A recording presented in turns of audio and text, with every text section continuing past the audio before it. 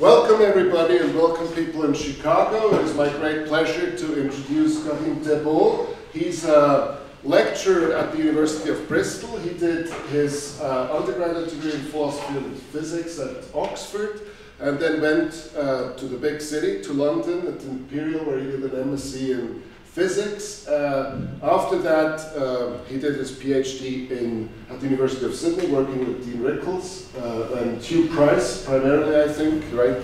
And has been a postdoc in Munich at the LMU for a while before coming to Bristol. We're very happy to have him here now, and he will be talking today as well as tomorrow, as a small announcement.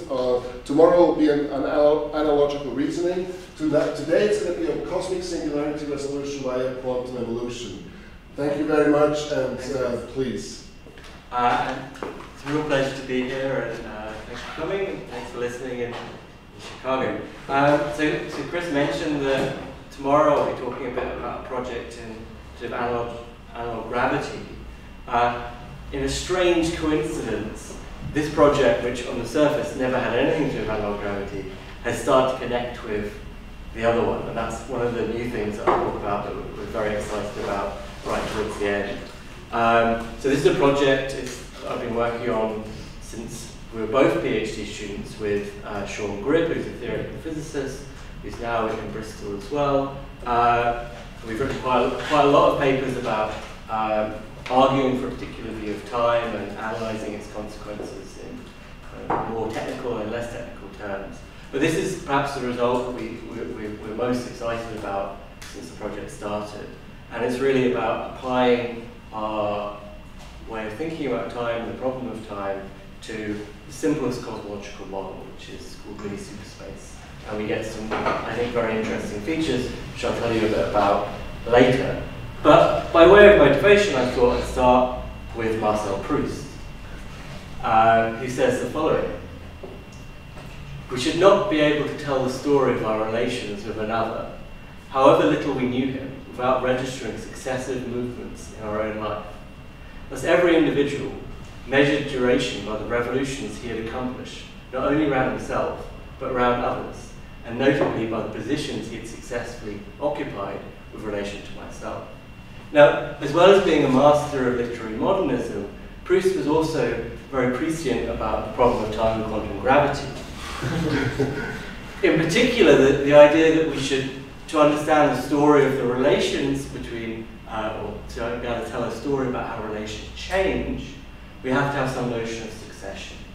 And so what, in a very broad and general metaphysical terms, you can distinguish three views on time in terms of their relative commitment to absolute structures, either encoding duration or succession. And so, for those of you who are more technically minded, I mean this in a very precise sense, in that by duration, I mean there being a privileged temporal metric, and by succession, I mean there being a monotonic parameterization. But they match quite naturally with our intuitive notions, so I won't labour that point too much. So if we think about one notion of time which has both, this is Newtonian time. We have a notion of duration, and we also have a notion of succession of ordering.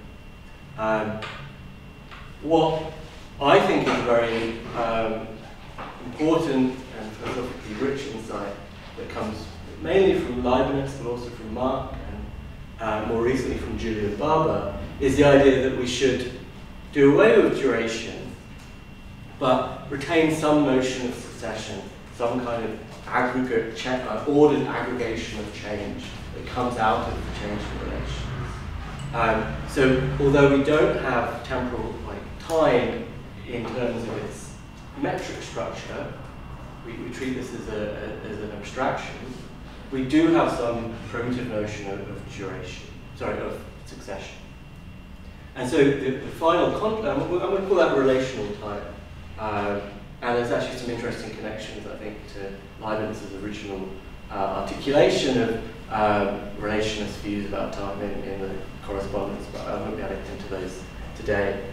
The contrast class that's important is with an internal notion of time. And this view doesn't have duration like the relational notion, but it also does away with succession.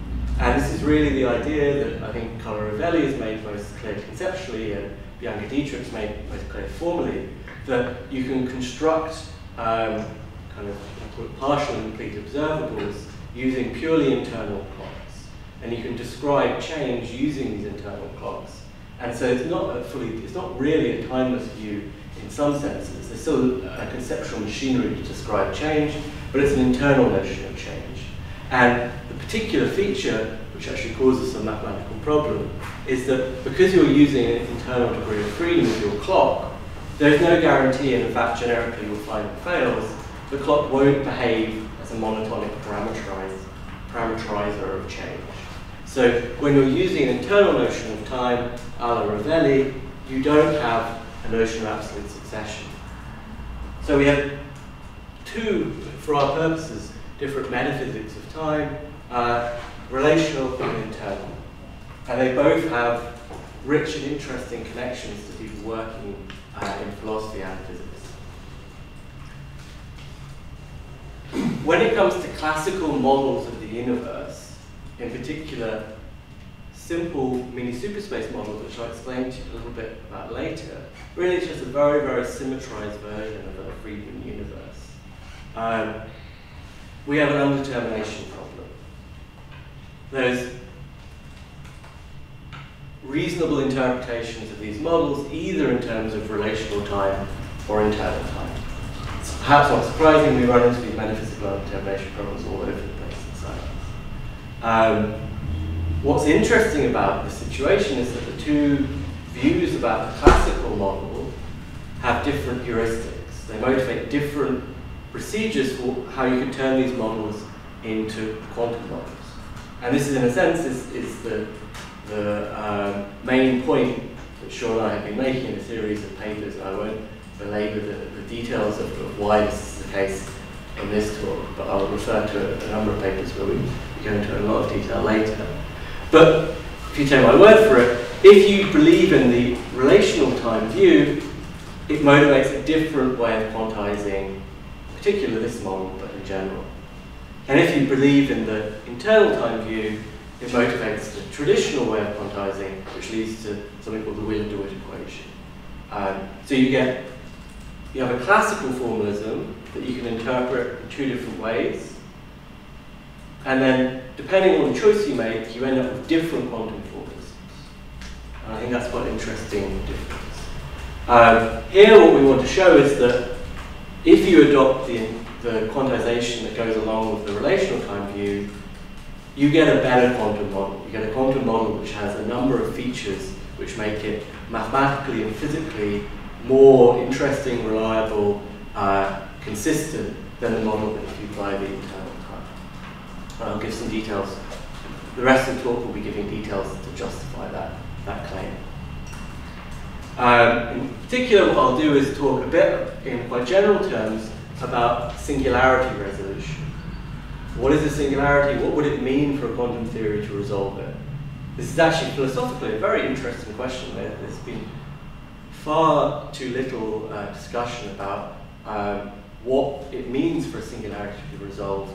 I think it's a very interesting question. So probably I think the best treatments are by physicists, in particular Martin Bourgeois has written a very nice paper about this question. But I think for philosophers it's actually quite an open and interesting question. I'll give you the view that Sean and I are selling, but I'm sure there's many others that you might be interested in justifying. The one that we sell, we think, is physically the most motivated, but I'll be very interested in whether you agree or not. So I'm going to talk a little bit about singularity resolution, give you a particular view, and just explain exactly why or in what terms our model has singularity resolution. I'll then give you some details of the model before actually unpacking the world, the universe in which you live in, if you live in the model that we're advocating.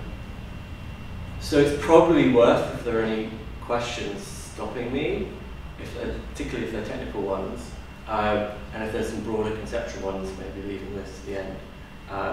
Okay, so singularity resolution, what does this mean? What is a singularity?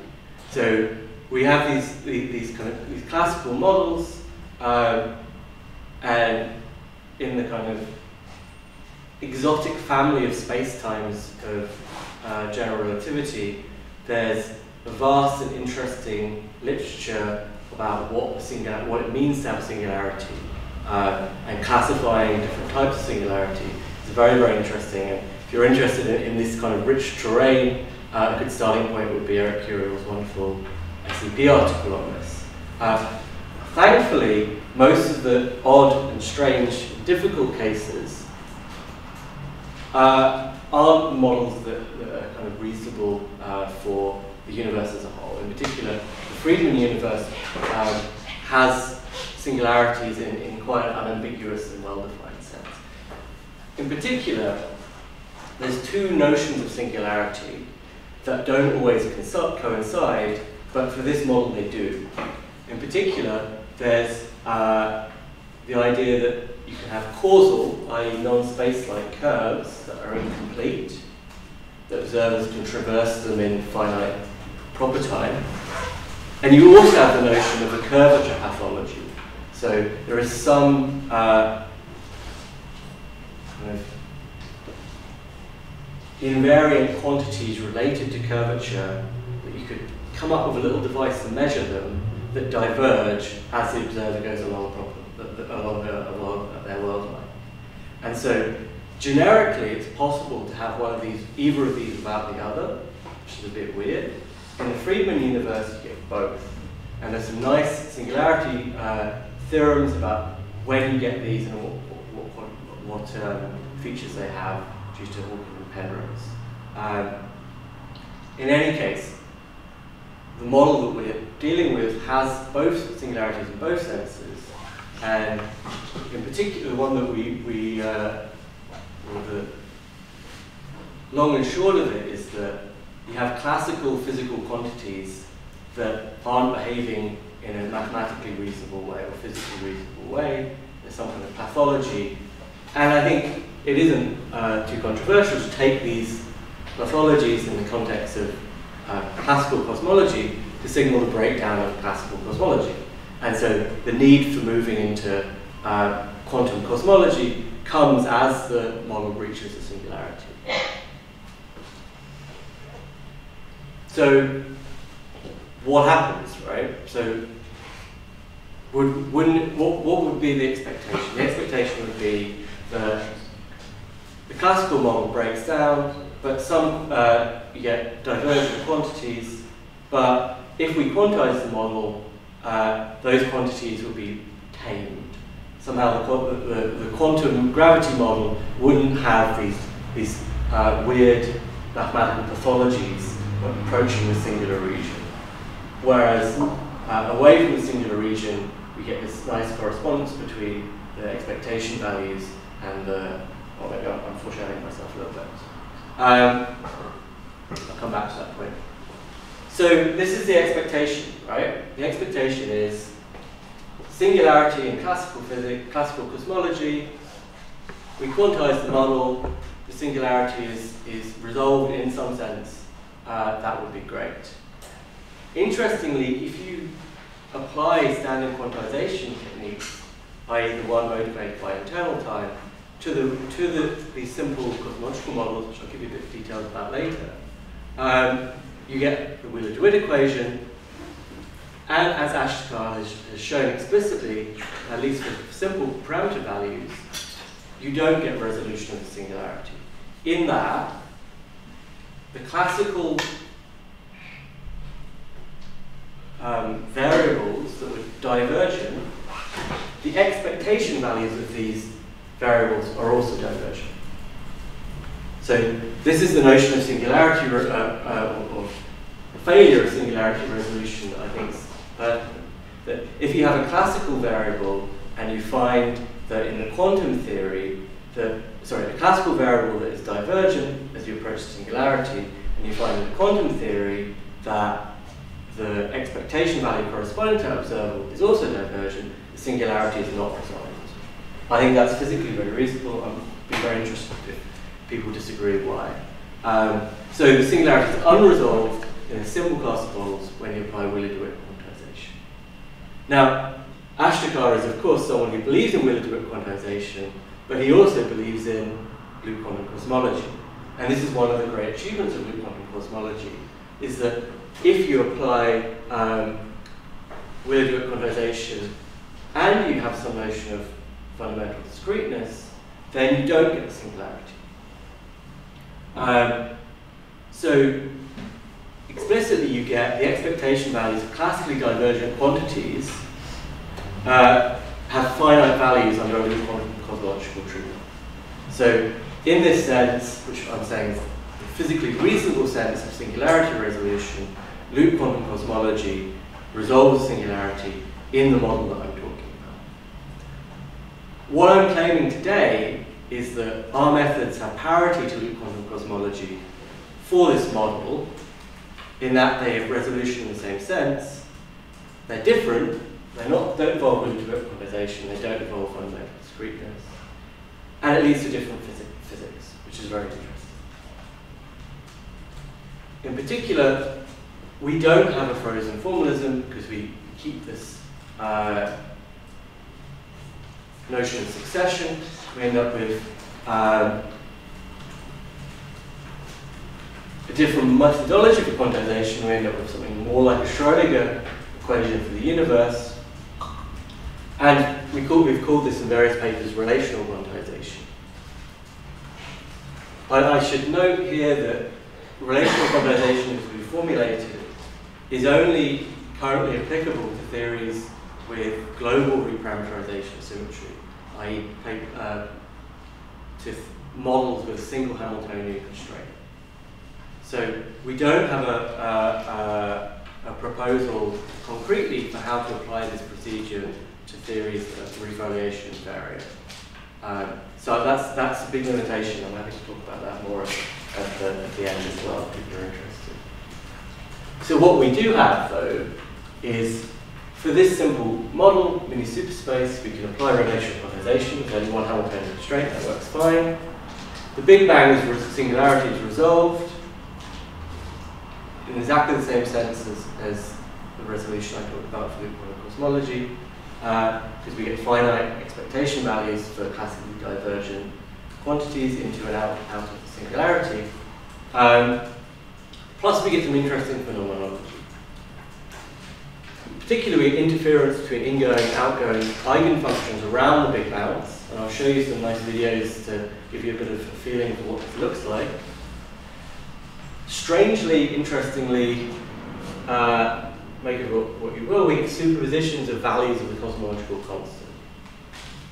This is very different to the phenomenology of Wheeler-DeWitt cosmology or loop quantum cosmology. So you can't get superpositions of cosmological constant in conventional approaches. Interestingly, this isn't a entirely novel proposal. This was done in the unimodular approach in the 1980s. And there's actually a very, very close mathematical similarity between the model that I'll present and a model that was derived by Unruh and Wald in 1989. So that's something else that's quite interesting. Really interesting, and this is something that's only been properly worked out in the last month or so, we find, as well as these wave functions that bounce out of the singularity, there's a class of wave functions, in fact those corresponding to negative cosmological constant, that are bound around the singularity. And they have mathematically the same form as some very interesting kind of quantum trimer states that are called Efimov states. And I'll talk a little bit about what those are and how the correspondence works later on. So this is actually Efimov states built out of 3 bosons that are weakly interacting. And they've actually done experiments to show that these states exist in nature. So if we're right, then there's actually a sense in which these experiments that have already been done are actually analog models for the universe that we're proposing is our universe. So this kind of gives a new platform for condensed matter quantum simulation of the universe. I think this is quite exciting and quite interesting. Okay, how am I doing for time, Chris? 20 minutes into the talk. Okay, so I won't go into every single detail of the model. I'm happy to, if people are interested in seeing the paper, which is almost ready, to share it with anyone who'd like, and they can go through everything in detail.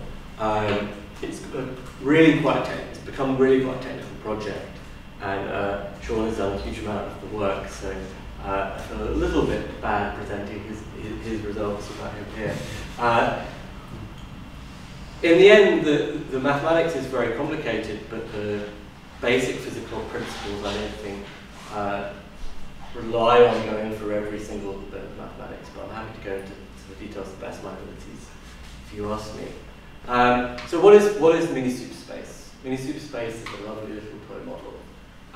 And it's physically not completely mad, right?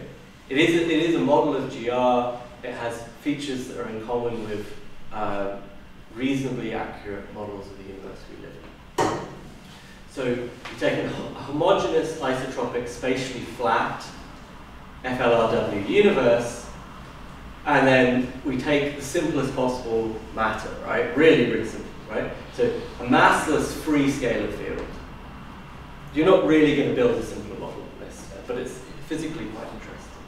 So what we're left with is just two dynamical degrees of freedom. We have the scale factor, which is the geometric degree of freedom, and we have a scalar field, which is the matter degree of freedom.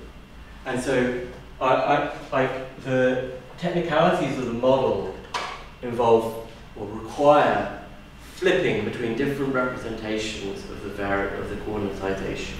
And this will happen 3 or 4 times in the course of the rest of what will follow. But don't let this kind of cloud out the simple physics of this, right? We have some spatial degree of freedom, which is this first attempt, or this first formulation A.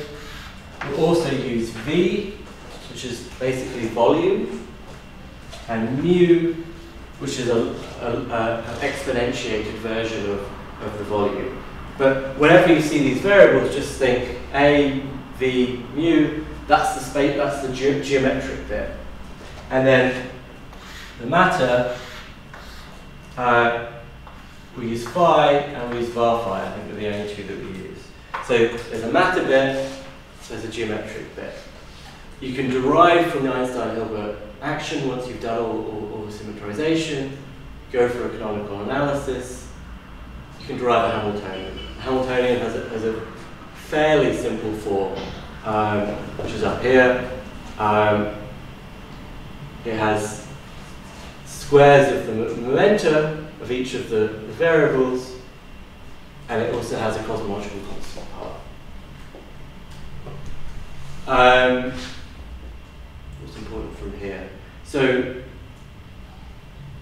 the phi isn't here. You see this? So phi is a cyclic. Doesn't appear in Hamiltonian, which means it will be a cyclic variable, which means that the relevant momentum will be a constant of motion. Just get that from the Euler-Lagrange equation, basically. So we know that pi phi, the momentum of the scale, the matter bit, its momentum will be conserved. So we know that just from the form of the equation. One of the crucial moves that we make, that relational quantization, our approach to time, crucially depends upon, is we also interpret the cosmological constant as a constant of motion, not a constant of nature. This is why we end up having superpositions. Okay, so that's basically all the detail you need to think about, right? You have some dynamics, which is coming from the Einstein field equations. You have geometric degree of freedom, matter degree of freedom. You have 2 conserved quantities, one corresponding to the momentum of the scalar field, one corresponding to the cosmological constant. We can rewrite everything. We're doing general relativity. This is a coordinatization. This is a chart.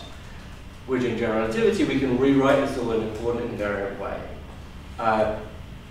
In the end, this looks quite kind of scary. It's just a coordinate invariant way of rewriting this, where the 2 degrees, if we think about our configuration space of 2 degrees of freedom, we call them 0 and 1.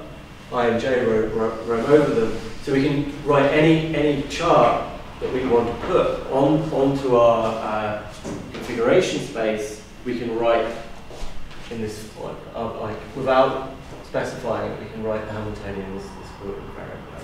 This will help for transforming between variables later on. But I suppose the most important point is that we can show that the singularities, or the singularity, is a property of the coordinate invariant representation. And that's important because we run into singularities driven by coordinates all the time.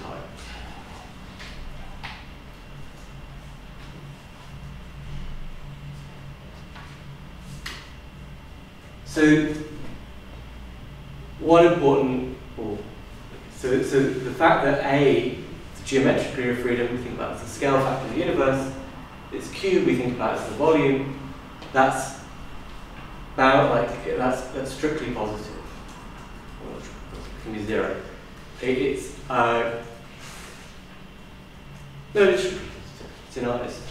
confined to R plus. And this corresponds to introducing a boundary to the configuration space. How we can do this coordinate invariantly? There's a boundary to the space. The space-time geodesics terminate in finite proper time, and there's a curvature pathology. These were the two things that we needed for a singularity. We can show that this is a kind of well-known result. You can show that this model has singularity in this sense. Let's pick a chart. This one's quite nice, and you can represent what's going on quite easily. So we split them up. Spatial volume, right? Over time, if you think time goes to minus infinity, way distant past.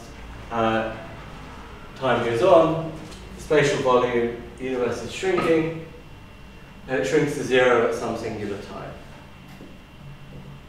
Usually, we just describe one of these branches, but the modeling contains both branches.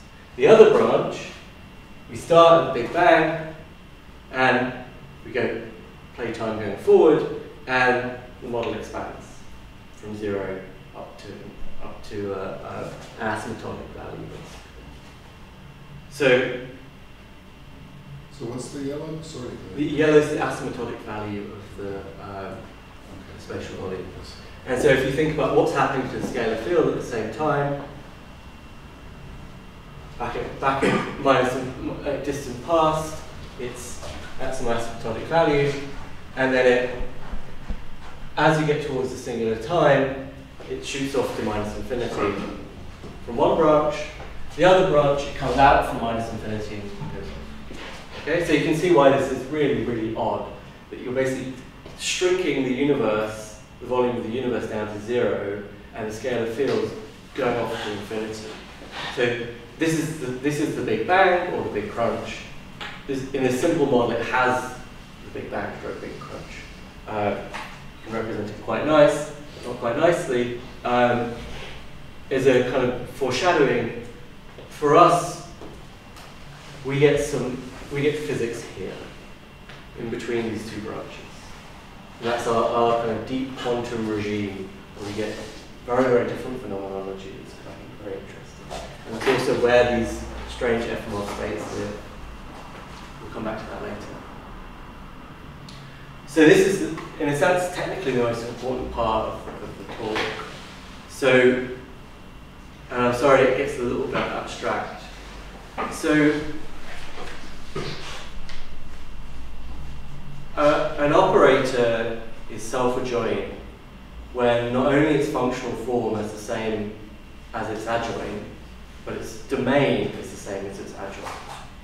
Which is no one told me that when I did physics, right? But it's an important mathematical requirement for self-adjointness that the domains of the operator and its adjoint have to match. In this model, the existence of the singular boundary leads to difficulties in finding representations of self-adjoint operators because you get a mismatch between the operator and its domain. And there's a huge, complicated and confusing literature analyzing cases of when you get failures of operators to be self-adjoint, and when, in what circumstances you can fix this problem using something called a self-adjoint extension, and in what cases you can't fix this problem. And there's theorems due to von Neumann, and it's a very long story. It isn't physically very enlightening, so I won't talk about it unless no one's really that interested. From our perspective, the physically more enlightening and mathematically equivalent way of talking about it is in terms of behavior of the boundary. So the boundary allows terms to contribute to the action of the adjoint. And self-adjointness requires that these terms vanish. And in fact, what you can do is just, if you take the this expression here, this is for the adjoint, this is for the operator. When these two are equivalent, then the operator is self-adjoint. And so the behavior of this boundary term is what controls whether or not the operator is self-adjoint, in the sense that its domain matches that of its adjoint. And this is really, really important because, for those of you who cares about this stuff, self-adjointness is the property that guarantees unitarity, roughly. So if you want probability to be conserved, which you really do, you want to have self-adjoint operators. Brian Roberts is actually doing some quite interesting work on the physics that you get when you don't get self-adjoint operators. So I wouldn't want to dismiss it entirely, but at least conventionally, people physics is, or quantum physics is the physics of self-adjoint operators that have, particularly the Hamiltonians, will generate unitary time evolution. And so this mathematical property, which has a connection to this boundary term, is actually very important for guaranteeing physical properties like conservation and probability. We have spoken for 30 minutes. Okay, thanks. And so there's a problem that you get, and I won't go through all the details of this, it gets quite abstract. Representing the momentum operator for this model is a well-known problem, and I'll skip over the details and I can come back to it if anyone's particularly interested. Did you want to answer? Just going to read. Okay. So maybe I will say a little bit about it, because it's really, really interesting. Basically what happens is that for the geometric term, the transformation properties of the operator that generates shifts, which is the momentum operator, are different to the transformation properties of the boundary term. So you find that although we're supposed to be doing general relativity and everything's coordinate invariant, different charts, once you quantize them, behave differently. And this is very interesting and also very odd. And so actually, there are some charts in which you can't quantize this model. There isn't a quantum theory. And there are some charts in which you can quantize it, and there's a well-defined quantum theory. Unsurprisingly, we will use the representation driven by the charts where we can represent our momentum operator. And in case you're wondering about the Stern-von Neumann theorem, this is a finite dimensional model. Why are we getting inequivalent representations? I didn't know this, but in fact, the Stern-von Neumann theorem is formulated explicitly making reference to R2n as the phase space, whereas our phase space is, at least we can think about it as R plus, or the cotangent bundle of R plus R. So the theorem actually doesn't apply to this model, which is quite interesting. I would have just assumed that the theorem was formulated coordinate invariantly. Okay. So we use a particular chart that solves the problem of representing a momentum operator. And this is quite important. Using this chart is actually quite an important part of dealing with singularity as well. So we use log variables, which corresponds to the conformal completion of the phase, so the configuration space. If we do this, we have a well-defined momentum operator. We have self-adjoint. We have essentially self-adjoint momentum operator. The Hamiltonian operator is still not self-adjoint without further steps, and that's going to turn into the main point I'm going to make in the rest of the talk. Okay, let's get to the interesting physics. So, why do I care so much? Well, there's a nice theorem by Ehrenfest that provided the Hamiltonian is essentially self-adjoint, and we have a Schrödinger equation, we get singularity resolution in the sense that I care about, i.e. the expectation values of all observables are always finite for free. I'll show you explicitly the calculations of our expectation variables. But we know if the Hamiltonian is essentially Hamiltonian self-adjoint, and we have a Schrödinger equation, which we do, then the operators, the expectation values are going to behave well. So this is why this is such an important part of our result. So we can define a Hamiltonian operator in this coordinate variant way if we want. This is basically quite like a Dillon inversion. The physics is also very, very similar to the physics of the Klein-Gordon equation. It's also familiar mathematics comes up over and over again. What we need to do then is find solutions to the eigenvalue equation, where we have, we have a Hamiltonian, it generates time evolution, we do a separation, we have a Schrödinger equation, we separate, it's just like a normal Schrödinger equation, so we can separate out the time evolution. So all the wave functions I'm going to show you will evolve unitarily like a normal Schrödinger equation as well.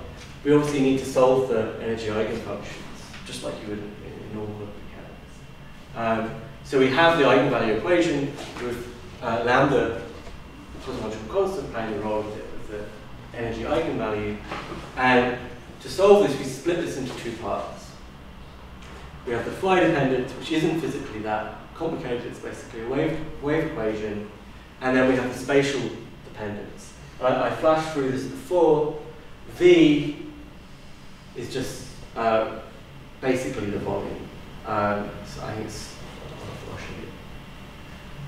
it's this here. It's the volume of a constant proportionality. And so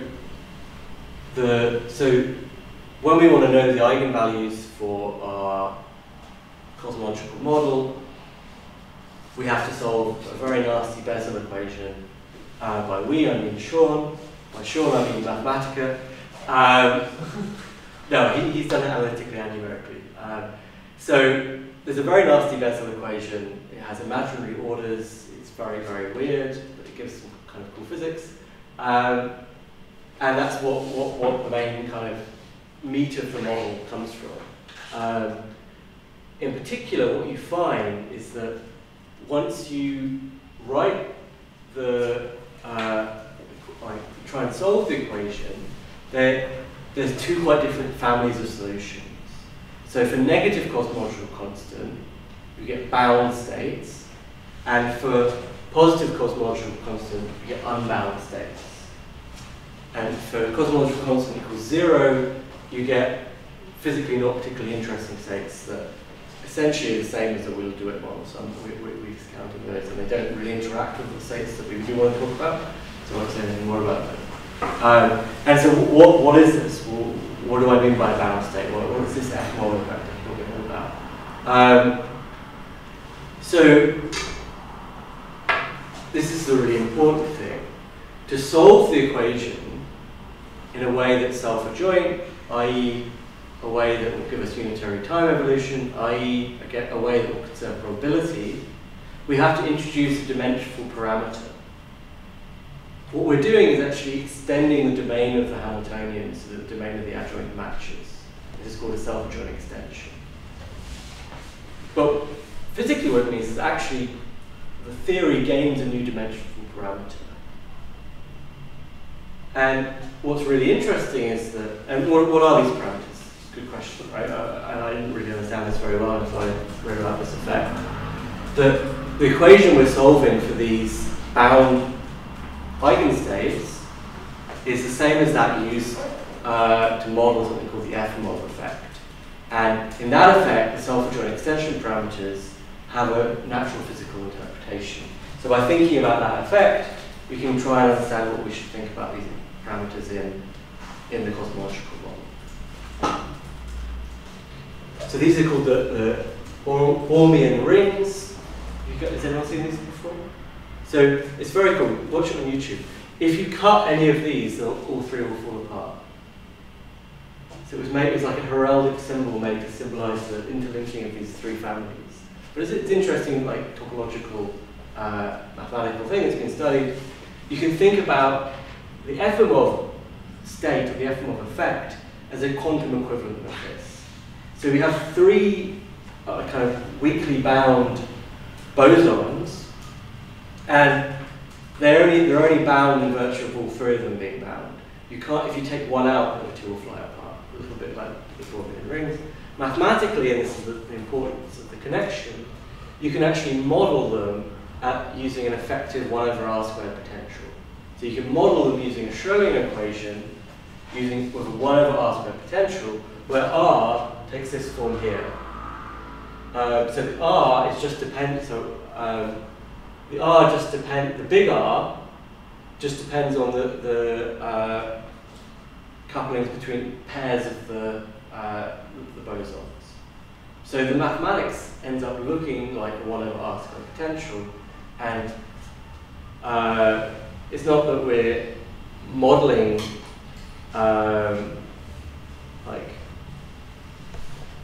we're modeling the effective physics given by these purely binary couplings that leads to this bound trimer state. And this is discovered by, or mathematically discovered by F. in the 60s. The first experiments to show that you can build these states were done in the last decade. What's interesting, or one of the things that's interesting about the F state is that you get a geometric series, and the spectrum depends upon the self-adjoint extension parameters. What are the self-adjoint extension parameters? What they are is actually giving you physics, or they're basically telling you about the physics that isn't modeled, about the breakdown of the effective 1 over r squared treatment. So you can think about this, and people have written about this in this context, as something like a universal phenomena, and you can think about the 1 over r squared theory as something like an effective field theory. Chris knows what I mean. See, you can see. And then the idea is the parameters are remnants of the fundamental physics. So the three bosons have a real Hamiltonian, a real potential, isn't 1 over r squared, and the self-joint extension parameter that's picked out is about how the model breaks down into the fundamental physics. So why don't we do the same with our model? So for the negative cosmological constant, the v-dependent part, the volume-dependent part of the energy eigenfunction is the same form as the F1 state. So we can think about our bound cosmologies and analogous to F1 states in a sense.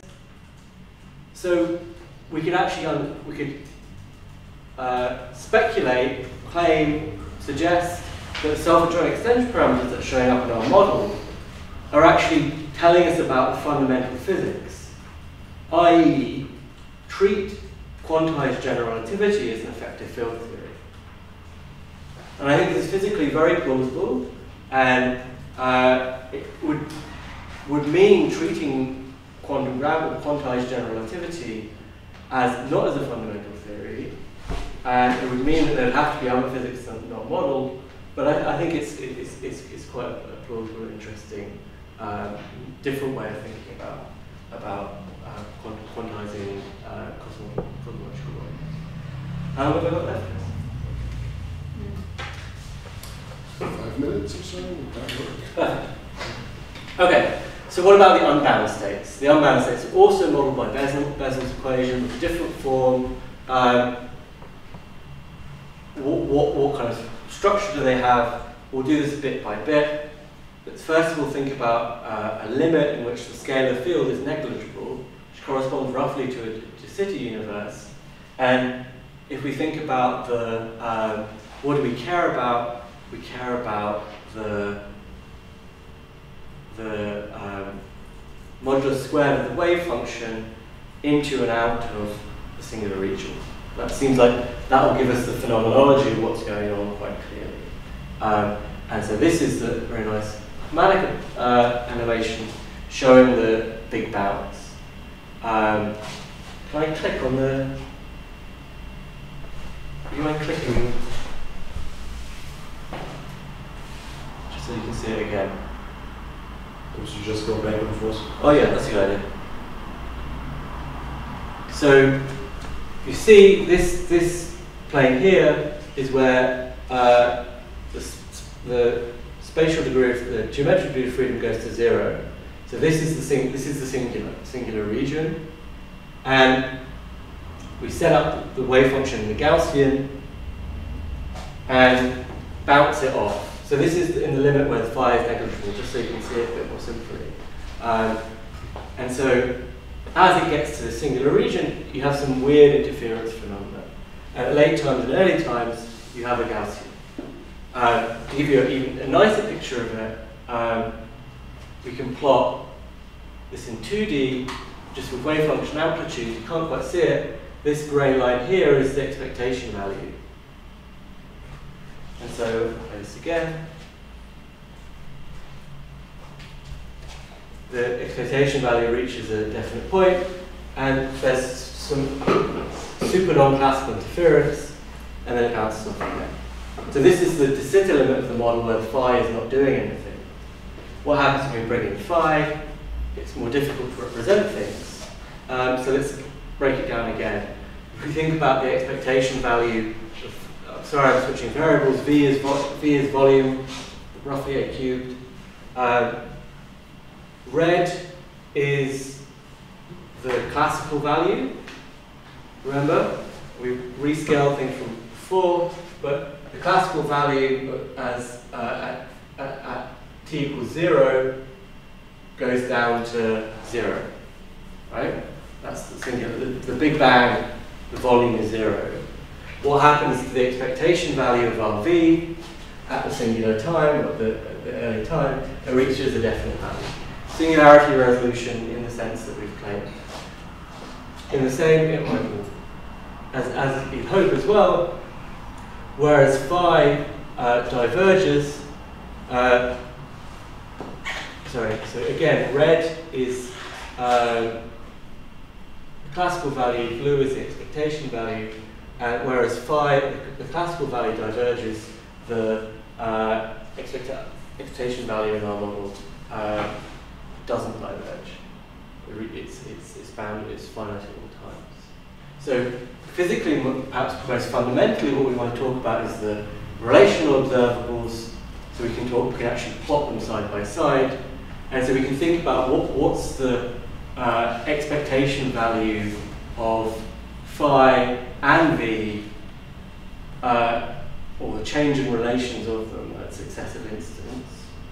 That would be, I have to jump a little bit. So early times, think up the board. Right, so this is very, very early on in the universe. And then as we approach the quantum region, the Big Bang region, the expectation value and the classical value, the red value, and the expectation value go apart because classical value behaves diverges, whereas our expectation value doesn't, and then they come back together again on the way out of the Big Bang. And so, interesting that there's something looking like an inflationary period around the Big Bang, which we're hoping to explore a bit more in future work. Then, final video, you can actually have a look at the full phenomenology of the model. Again, so you can see the model comes in, you get this deep quantum region. So if you go back to this curve here, in these regions, the expectation value, the wave function is roughly Gaussian around the expectation values. Whereas in this deep quantum region, it's doing all kind of weird stuff. There's some very kind of structured physics going on around the singularity, which I think is very interesting to explore as phenomenology. Okay, the general solution contains both bound and unbound states, right? Because we're allowed superpositions of eigenvalues of the cosmological constant. We can mix negative and positive ones, so we mix bound and unbound states. What does that mean? What's the physics of that? This is a less flashy animation. So we think about the bound state sitting around the singularity in some sense, and the unbound state at some early time being very, think about it, the unbound state at some early time is peaked way away from the singularity, and the bound state kind of sits around the singularity at all times. And what can we think about? We can think about the bound state bouncing off the unbound state like a scattering. And this is the really important point. The unbound states have self-adjoint extension parameters too. They have dimensional parameters. What are those supposed to be? The idea is that the unbound state bounces off the bound state where around the singular time and picks up a phase. And in late times, the phase for of the unbound state will be somehow encode the deep quantum regime inside the unbound state. And what's really nice is this is exactly, well, not quite exactly, this is very close to what happens in the actual experiments that you use on the Efimov states. They shine a laser into the trimer state of the 3 bosons, and that picks up a phase which corresponds to the self-adjoint extension. So we would actually think about those experiments as analogs to, slightly strange, bouncing the universal wave function off the singularity and picking up a phase, or bouncing like parts of it off itself in a sense. So this is the physics of the model. It's quite interesting. The ultimate question is, does it correspond to the universe we live in?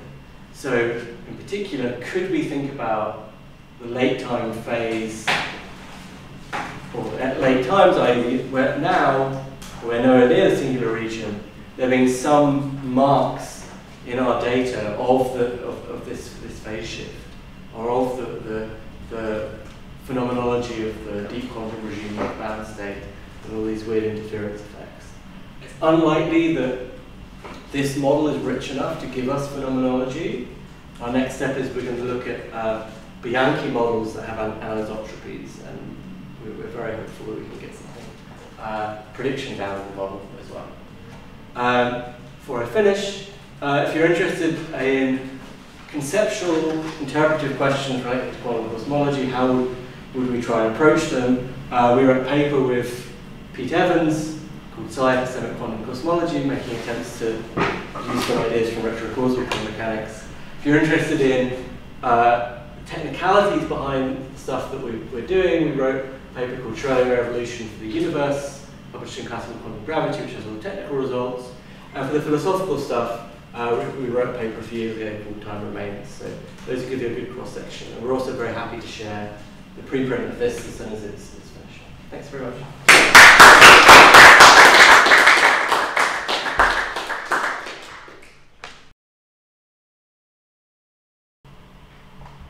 Okay, so are there questions in Chicago?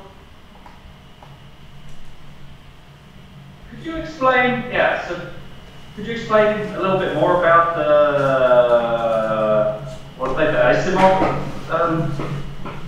Efimov effect? So just on a sort of basic level,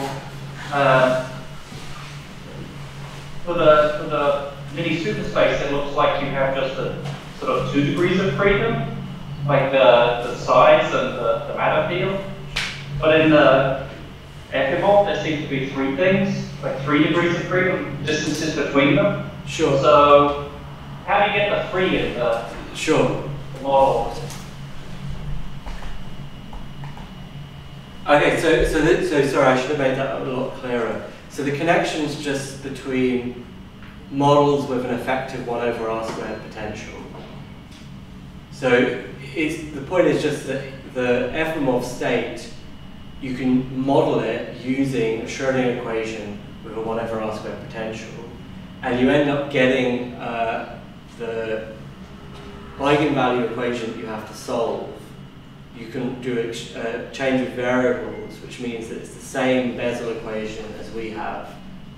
So it's really just, in terms of it's actually very close to the way that Radine, Eric Winsberg and I have been talking about analog simulation, that there's a particular variable choice and way of massaging the differential equations so that the equation for the Efimov state is isomorphic to one of the variable separation parts of the equation for our Schrödinger, our like energy eigenstates.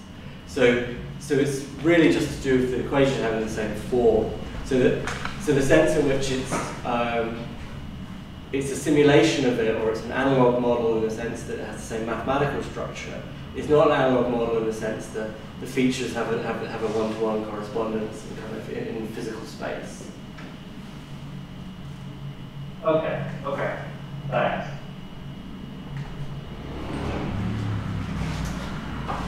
Do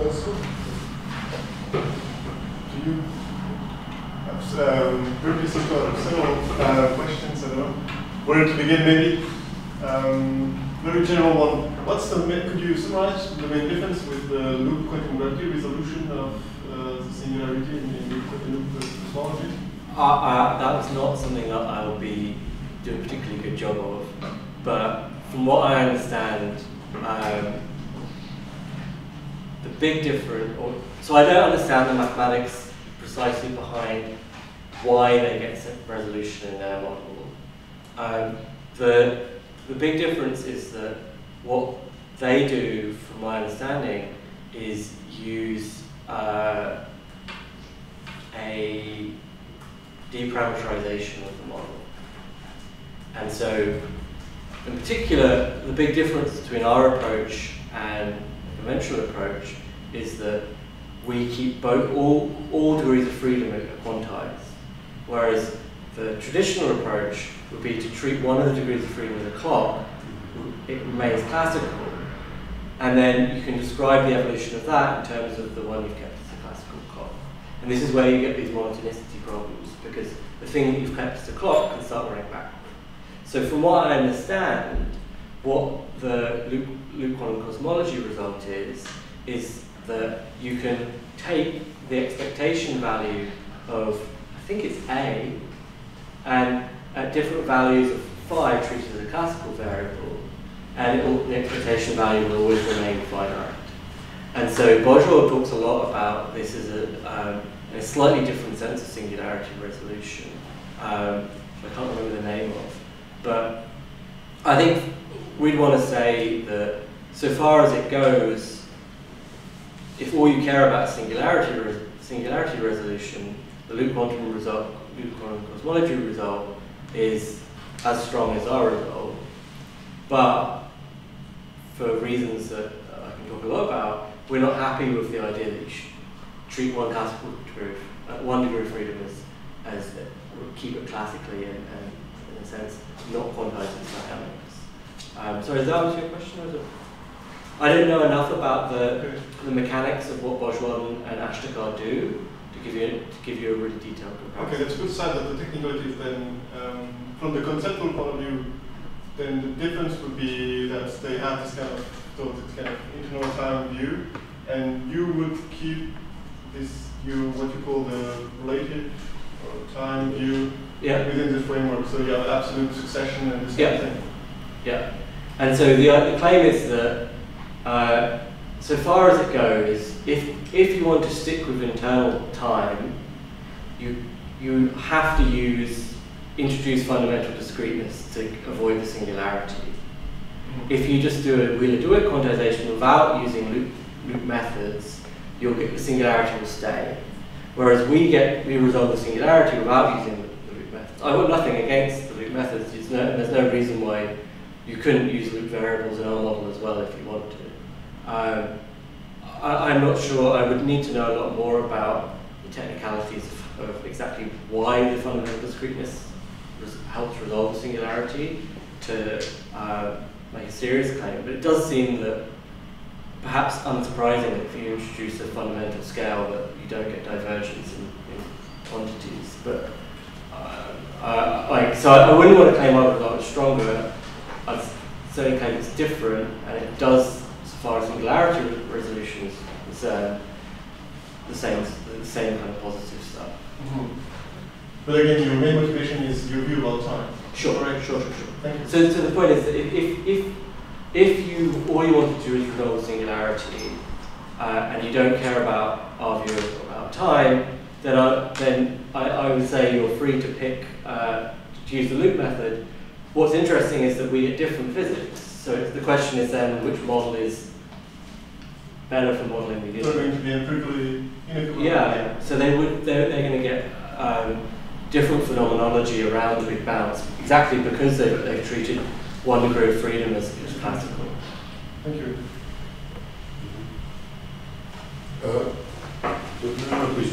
So one thing that they also claim they get, I forgot the details of that, is some sort of inflationary phase, or at least on some of the models they're developing. And you mentioned that as well, that you have something like an inflationary phase. I didn't quite understand why and how it works. This is a kind of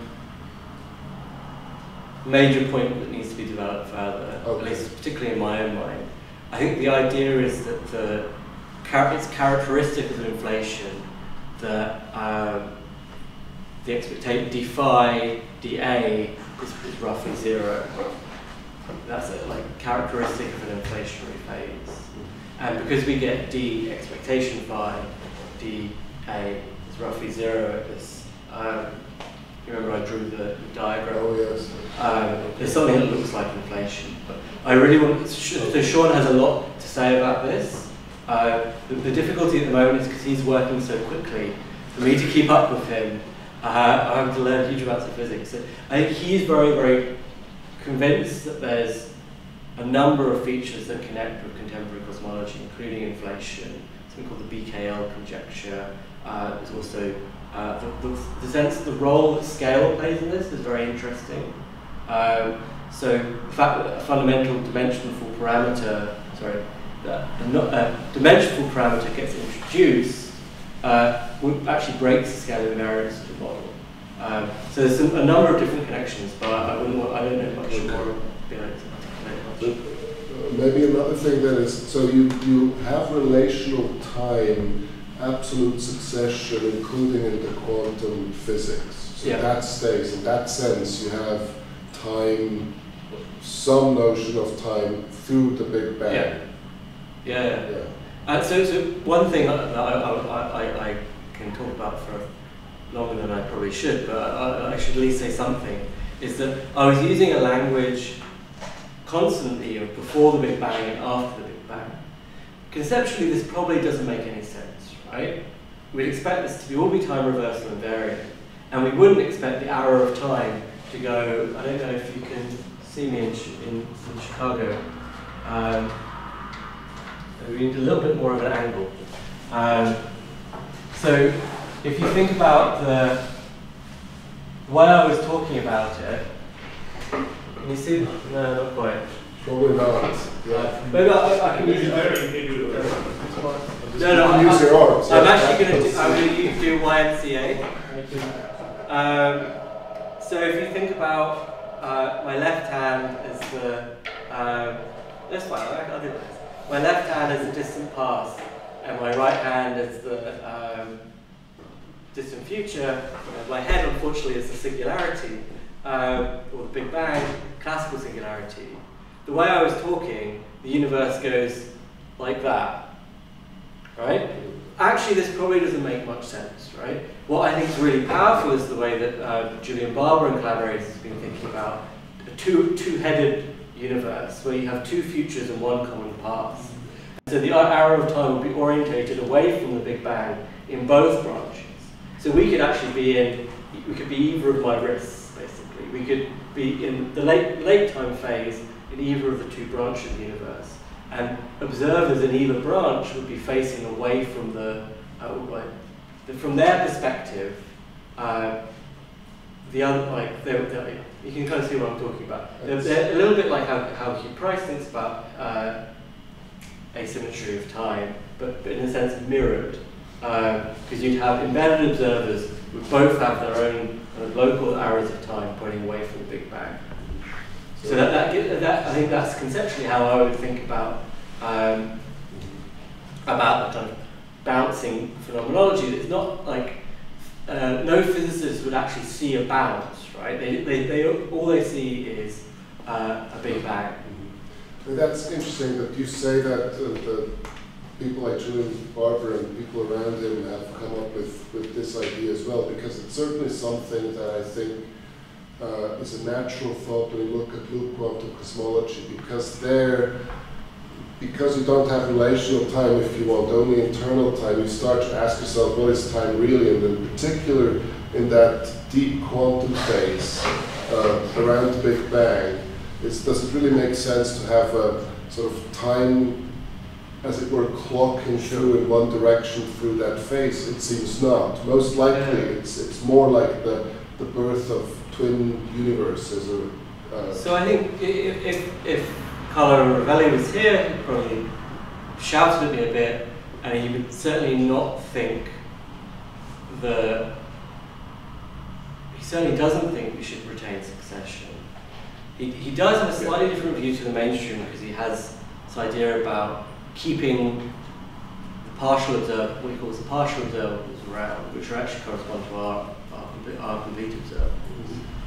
But I think our picture doesn't have, sorry Chris, emergence of time in that the sense that most of the quantum gravity programs do, right? So I think, although if we treat this as an effective field theory model, then it's really saying that the deep structure isn't even in quantized general relativity, it's something even kind of deeper down than that. So I think the framework does have emergent time in the sense of notions of duration, and orientation in time would be emergent. But the temporal succession is in the framework from start to finish, which I think would be different from certainly how someone like Rovelli would talk about loop quantum gravity, where the quantum regime doesn't, there's a sense in which you might describe it as non-temporal. Yes. Yeah, I'm not sure whether it's relevant, but I'm wondering, is there anything special about relational quantization from a technical point of view, or is it more the conceptual starting point which makes different other approach to quantization? So the special thing that's technically important is it really revolves around, in the way we've formulated it thus far, having a single Hamiltonian constraint. And we've done this actually far too many times. We've done it 4 different ways, but in one of the early ways that we did it, what you do is actually enlarge your phase space by introducing a particular variable that's canonically conjugate to the Hamiltonian, that has this special role in the theory. And then you apply you can then apply Dirac quantization to that enlarged model. Yeah. And so it basically revolves around a trick, or a technique, or depends what you want to call it, of deciding whether the restriction which corresponds to, in simple models, the energy being constrained to an energy, vanishing energy surface in phase space, whether you treat that as a fundamental, like kind of restriction on like the kinematics, or you treat it as a dynamical restriction and allow that variable to play a role in the theory. And so the problem is that in theories with infinite family of Hamiltonian constraints like general relativity, you don't have a natural set of variables that you can introduce. In fact, I think a large part of the 1980s was spent by people looking for a way to do this, particularly Aishin and Kukash, tried to find a way to pick out this variable, natural family of deparameterizations that you could use. And so one thing you can do is introduce dust fields. People do that. You deparameterize them. I think physically it's a bit weird. The thing that I think is quite interesting and reasonable is what you can do is switch to shape dynamics. And so in shape dynamics, you rewrite the constraints so that the Hamiltonian, you actually do a reformulation of general relativity so that you don't have the infinite family of Hamiltonian constraints. You have one. you have a fixed foliation, but you have 3D conformal invariance, and you have the same degree of freedom count. And in that context, at least in principle, you could apply our relational quantization.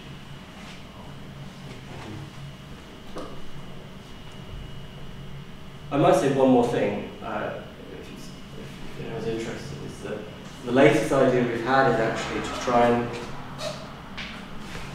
if we wanted to make the theory conformally invariant, i.e. remove the dependence on fundamental, on a dimensional parameter that gets introduced, i.e.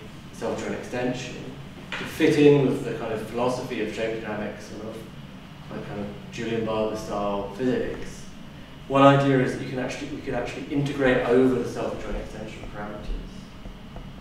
And the thing that's interesting or odd about doing this is, from the looks of it, what you get is actually you get dissipation and you get non-unitary evolution. And actually, what the people working on the forefront of shape dynamics are doing is exactly looking into the classes of models of these features as well. So there might be quite a nice connection between the role of scalar fundamental physics and the role of, in a sense, conservation of probability, or conservation of entropy. So there's some interesting and odd connections to explore in the future. Have you ever thought of trying to look at with your tools at the black holes? No, we haven't. Okay. That would be quite interesting. It could be something to ask Sean what he thinks. So I know that Klaus Kiefer does that in his book on cosmology, shows similar singularity results. Yes, so the Boyewald and Dashtakar have also looked at some black hole models and tried to, and of course the anisotropies that he said are going to be the next step for you. So trying to sort of see, using their techniques in a number of cases, and they're very confident that what they have will resolve quite generically the singularities in all those cases. Sure. So I think we'd probably be confident as well because of the Ehrenfest theorem. In a sense, like the loop quantum gravity guys, or loop quantum cosmology guys, have everything much harder than us because we're using the familiar Schrödinger type quantum formalism. We've got 100 years of really, really nice, solid results to fall back on. So I think the Ehrenfest theorem should give us something pretty generic, so long as we have a self-adjoint Hamiltonian and Schrödinger equation. Our expectation values are going to remain finite.